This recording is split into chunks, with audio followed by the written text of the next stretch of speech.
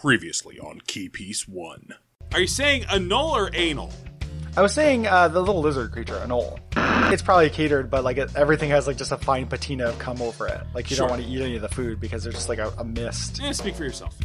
It was just people in like silver, shitty 80s spacesuits, like fucking and stuff. Oh, here it comes. All right. What do you mean here it comes? Perhaps the pods, they can only procreate if somebody spills some jism. Dave, I have constructive criticism too. Sure, the engorgement of the clitoral tissues. About 110 seconds into this, I got extraordinarily confused. My penis? Yeah. Fair enough. Oh, one of my dollars came off. Very Naked Ladies, it's your cousin, David Marvin's Naked Ladies. That's genius, guys. You know what they say about bridesmaids and groomsmen at weddings, right? They're real desperate to get lucky, so go get some. So today we're talking about Key Piece 1. Key Piece 1, a item. And this is like uncommonly self-aware for you. Do, everything to Guppy Classics. Hello and welcome to Everything to Guppy, the podcast where we talk about every single item, every single enemy, every single everything in the Binding of Isaac. I'm William Hughes, and I'm joined, as always, by the guy who unlocks my heart, Gary Butterfield. Oh boy! Yeah, I almost called you Brayton. I mean, came close enough that you essentially did. I don't know if I essentially did. What if you get a syllable in, it's official. What if I was saying bra? Worse. Much worse. Just calling you bra. Or brave one? Brave one. Brave one, Cameron. My brave shit, one. Shit. Anyway, this is Teenage Derp. No! Oh! To be fair, I just saw Brayton. Oh, well, now you're just bragging. Yeah, I know. It was cool. It was good. I never see Brayton because we're both bad at, like, planning. We're like, oh, we should get lunch Sunday, and then Sunday never comes. Yeah, Sunday never comes. My favorite Green Day song. Also my favorite Green Day song, Gary. That's why we're friends. Green Dayton. Anyway, every episode of Everything to Guppy starts with Gary Butterfield reading a poem about an onion. Yep. Everything to onion. We can't poem about an ungiant. We can't fuck around this much, though, because we left people on a cliffhanger, dude. That's true, Gary. We did. Obviously, we already covered, in Key Piece 1, we covered a lot of, like, the essentials. Yep. Insofar as we said this is an item. Yeah, and a lot of the essentials of Space Cum, or whatever it was called. Boy, the TTC on this week of episodes is real short. Somebody complained about that, but I never know if somebody's actually complaining. I don't think they were really complaining. It's very hard to say, but I think that I want to impress upon anybody that how little thought and forethought specifically goes into this show. Yeah, Gary, I've been binging Monster in my podcast lately. Mm-hmm. Amazingly focused in comparison. Yeah, it's pretty unfocused compared to, say, like, Watch Out for Fireballs or something. Yeah, something good. Yeah, it is purely instinct at this point. So, which means that you're going to get a little cum in there. Yeah, I mean, that's just what's going to happen when these two wacky dudes hop on the mic to just spit. We throw on the cans to spit warm fire. Gary, something terrible has happened to the wiki. I gotta tell you. It is running what I think is a stream of two people playing FIFA or something. And I cannot stop looking at it. Like, it is mesmerizing in that way that soccer kind of is. Yeah. Where it never stops. So, yeah, soccer, the first soccer game is still being played now. Like, it is, Luckily, I think my ad blocks are just mighty because all I ever get are ads for Gamepedia Pro. So if I wanted to upgrade my experience. Yeah, I have to scroll away from this because it is basically a brown note. Just like soccer. Soccer is apparently the king in yellow. Yeah. It's your deer in headlights. You just have to have, present you with a soccer game. You can paralyze you. Oh, Gary, don't tell people how to paralyze me. People already know how to paralyze you, dude. Yeah, just stick a knitting needle through the back of my neck. Common paralytics. Key Piece 2 is the sequel to Key Piece 1. Yes, you don't have to have seen the first one, but it helps. I mean, you do have to have seen the first one because the second one won't drop without the first one. Does that comport with my experience? I think that's true. I think key piece 1 drops and then key piece 2 drops. I feel like here's what happens. Tell me, Sometimes Gary. I just get key piece 2 because I've re-rolled key piece 1. Yeah. Yep. And then I just get 2 and it's like, what's this shit? All right. Here's what the key pieces do. Yeah. First of all, they're an item. They are both items. They are a pain in, like they take a long time to unlock. Yeah. It sucks. Like getting them is a bummer. So you have to be in an angel room to get them, but there are multiple ways. Well, one of the 2 main ways is to be in an angel room. Yeah. And it's probably the most common one. Not for me, but at this point, if I'm doing this, I'm doing it through sacrifice rooms, typically. Yeah. Yeah. And there's not tons of reason to keep doing this once you've unlocked all the stuff. For me, like I like the fight, but I just don't do it. Gary, no foreshadowing. Let's linear. Okay. Linear. Okay. Linear. Linear. No foreshadowing. No long digressions about pornographic. This. Okay. So you get this from fighting the angel statue in the angel room. But only after you have at least once beaten either the chest or the dark chest. Yes. Which means you need to have killed the boss of the cathedral or the or Sheol 6 times in order to unlock the Polaroid or the dark Polaroid. The negative, rather. Yes. So we are way down. You have been playing a lot of Isaac at this point. Yeah, this is an advanced move. You bomb the angel statue, which you have to kind of know that you can do. It creates this mini boss, one of these angels that's Uriel and something else. They have names. Raphael, I think, is the other one. And there's also a dark one, but that's not going to pop up here. Yep. You kill them, you get a key piece. Then you do it again, baby. Yep. So you need to be to do it the traditional way, you need to be doing a run where you're generating angel rooms for one thing. So no devil deals if you're doing this. Mm-hmm. Which is an enormous pain in the ass for the Lost to do this. Since the Lost derives almost all of their power from taking devil deals. Yeah, absolutely. And can't use the alternate method. Yep. You get both key pieces. Then you play the whole game. Yeah, when you get the 2 key pieces, they do merge together into a full key. Yeah, and they're technically a familiar. Like, they follow you around, but they don't do anything. Yeah. Don't block bullets. Until.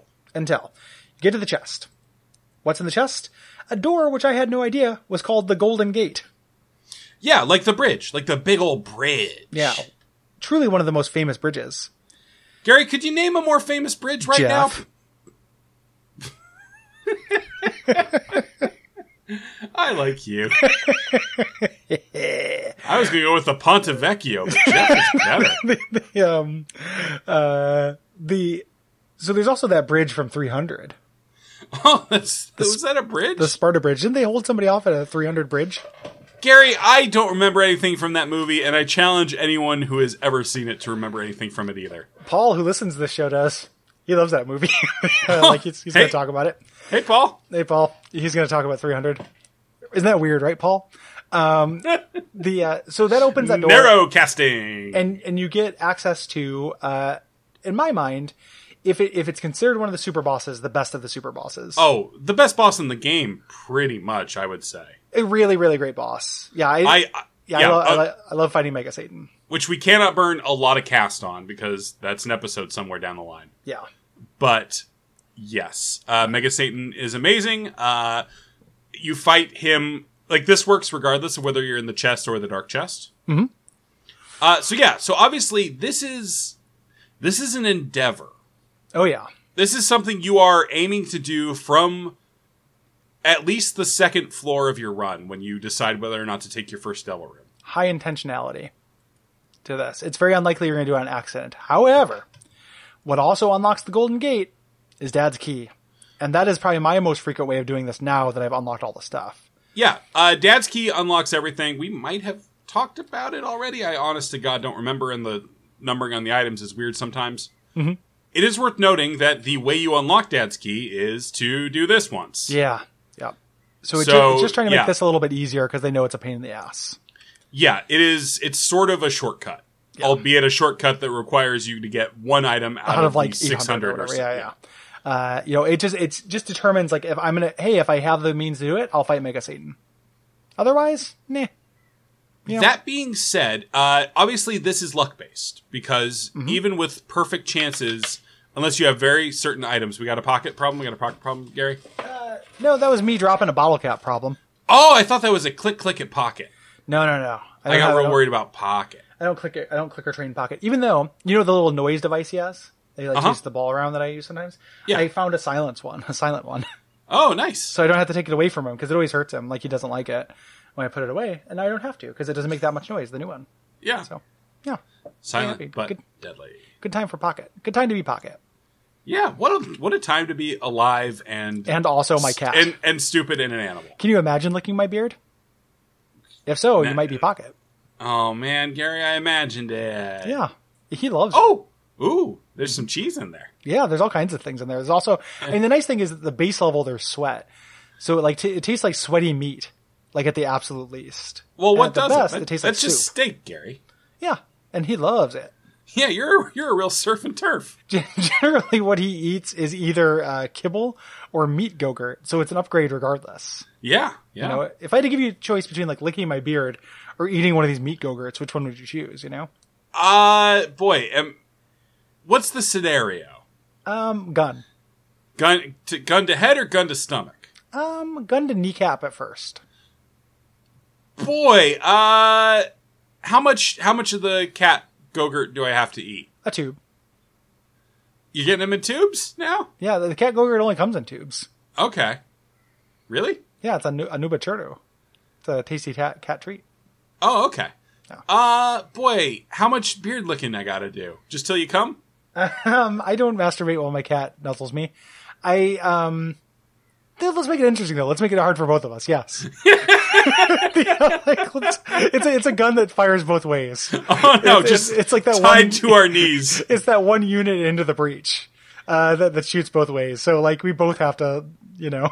The Janus cannon. Yeah, it's the Janus cannon. It's the gun I'm using. Yeah, Gary, this sounds like the worst Saw movie I've ever goddamn heard. This is a really rough Saw. Mr. Hughes, you lived your life without a candle in the wind. Now it's boy, time for you to lick beards or eat Go-Gurts. So honestly, here I'm going to say something. Yeah, I think in that scenario, I might have the rougher deal.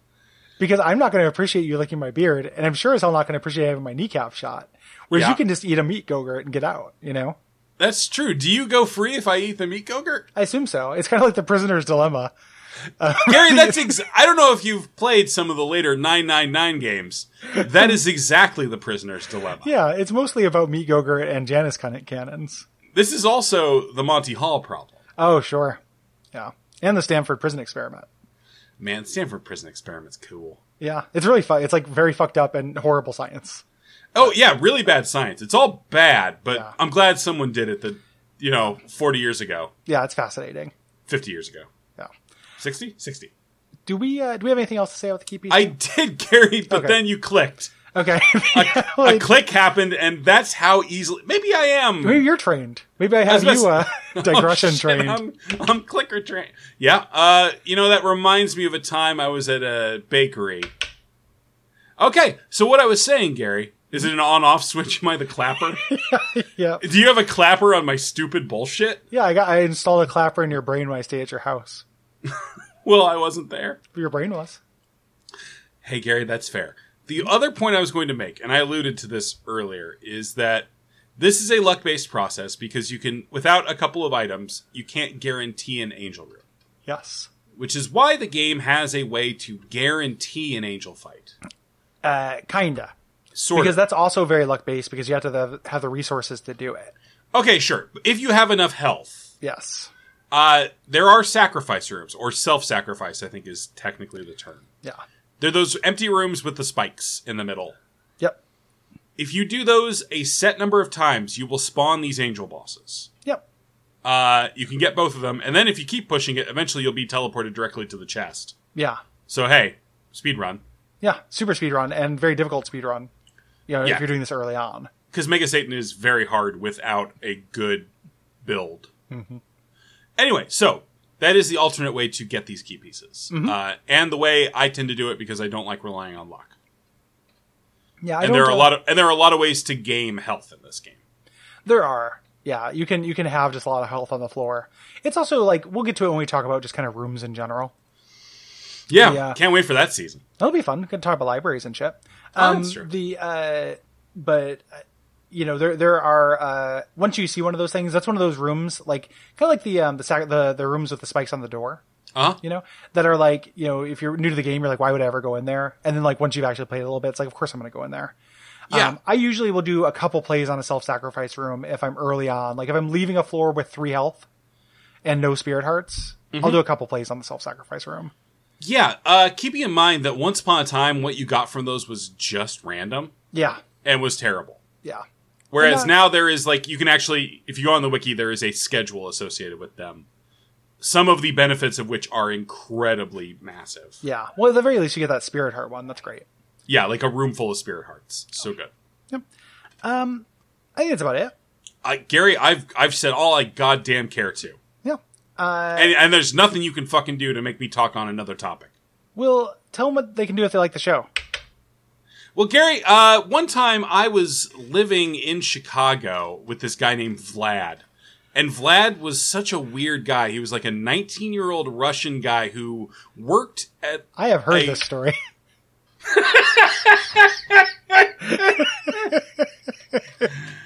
Ratings and reviews to Apple Podcasts, patreon.com/Duckfeed.tv. Good night. Good night.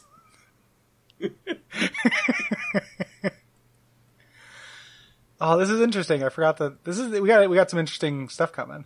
Yeah, I think that was our first instance of emotional violence this week. Yeah, the time to emotional violence also pretty low.